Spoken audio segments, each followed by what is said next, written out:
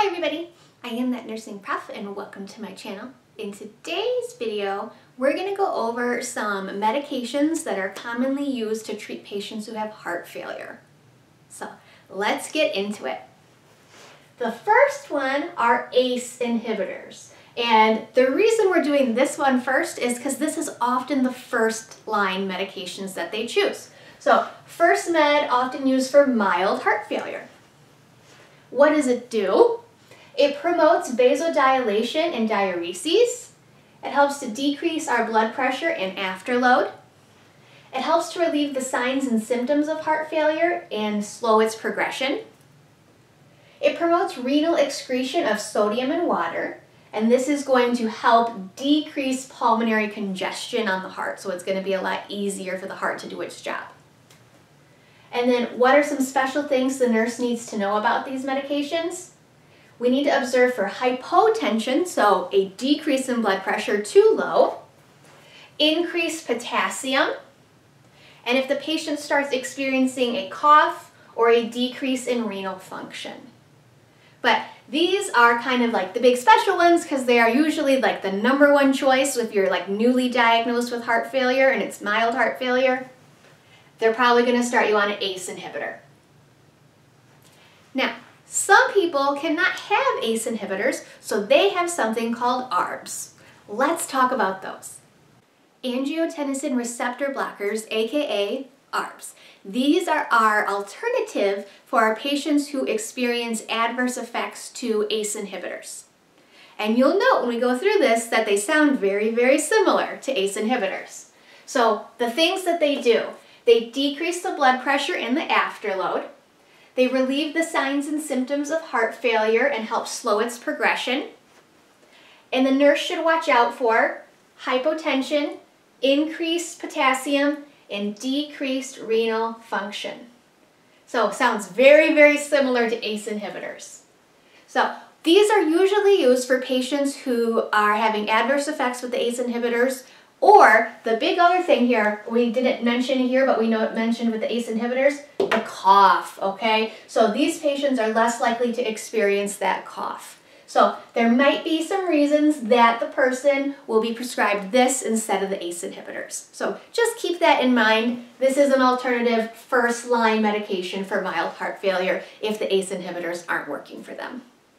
ACE inhibitors and angiotensin receptor blockers, that's kind of the first line. That's what they'll do if you're in like stage 1 or classification A of heart failure. As it progresses and we're starting to become symptomatic in classification B, they're going to introduce beta blockers. So what do beta blockers do? They dilate the blood vessels, so cause everything to kind of like relax, which helps to decrease our blood pressure, decrease the afterload, and the overall like cardiac workload of the heart. These are really good because they help improve exercise capacity, because at this stage, patients are usually starting to feel like shortness of breath and fatigue on exertion, so this is going to help with that. And things the nurse needs to watch out for.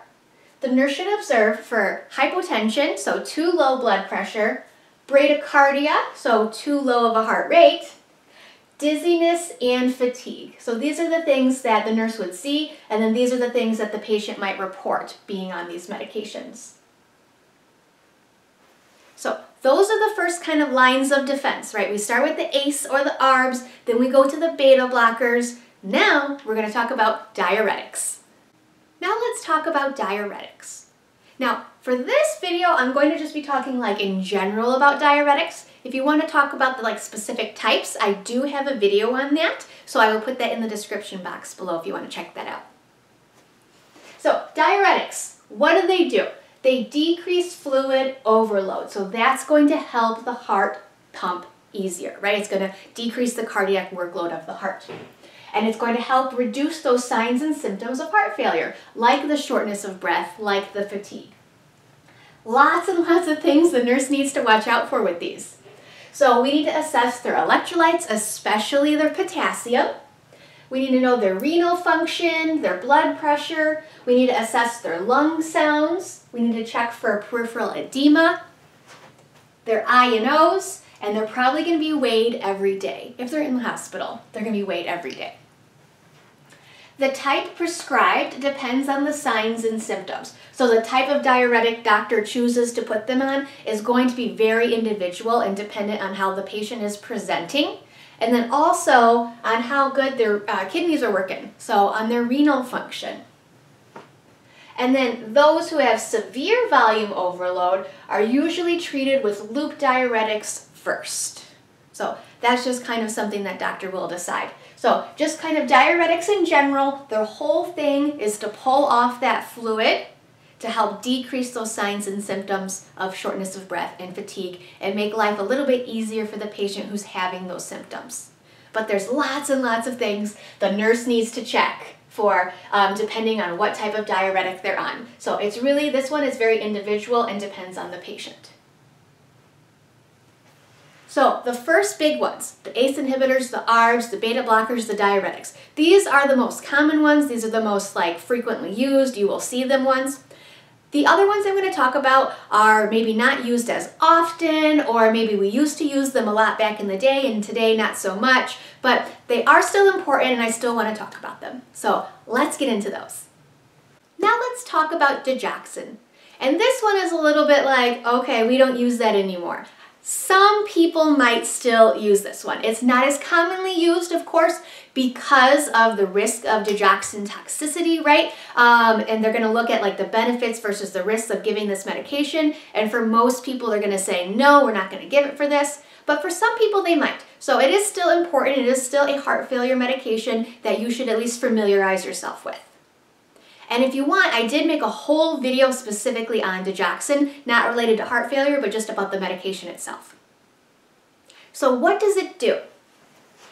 It increases the strength of the contraction, so of the heart muscle contraction.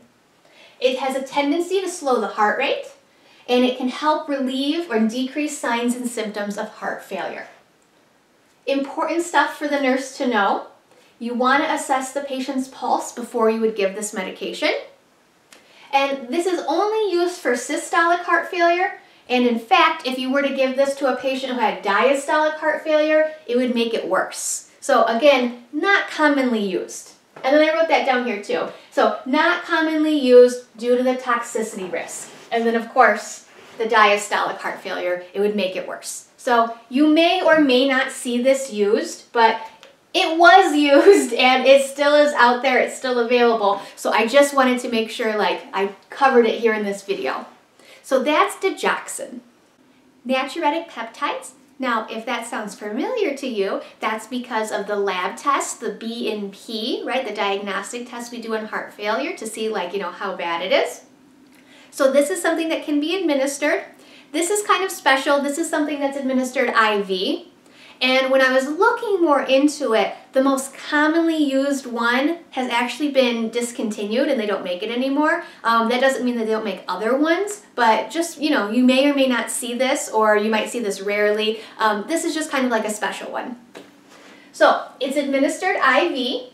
It causes sodium loss and vasodilation.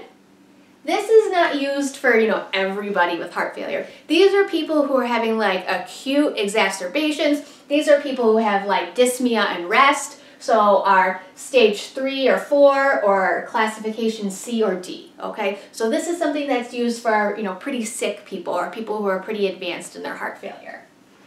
It helps to decrease both preload and afterload, and it also decreases the secretion of norepinephrine. So this is Naturetic Peptide, another special one you may or may not encounter, but it does still exist and it is kind of a big deal.